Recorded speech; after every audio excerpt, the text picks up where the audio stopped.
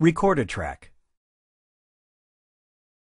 With the Record a Track feature, you can fish along your desired course, and iPilot will use GPS technology to automatically store that track to memory. Just push the Record button at the beginning of your track. When you finish your course, press the Record button again to stop recording.